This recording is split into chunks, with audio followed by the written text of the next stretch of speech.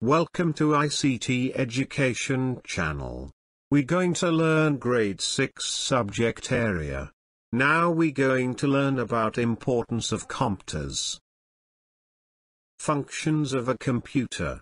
The basic functions of a computer are entering data, processing them and producing processed data. Data and instructions are input, then after process information get as an output. Let's see significant features of a computer. Speed and efficiency, it means finish any given task within a very short time. Accuracy, it can provide correct information when correct instructions and data are given. Reliability, you can rely on the process and the output. Consistency, it produces consistent output when the same input is given. Storage capacity, it can store a large amount of data. It can obtain them at any given time for any process.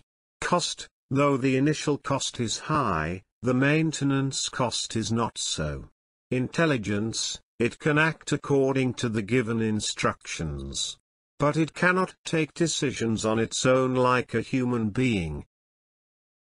Devices with embedded computers. Equipment like washing machines, mobile phones, modern motor vehicles and modern televisions are operated by computer programs. Computer programs included in such equipment are known as embedded computer systems. Summary. Today we learn about functions of computer, features of computer and embedded devices. This concept map helps to remember what we learned today. Thank you for watching this video. If you like this video, please subscribe, like and share.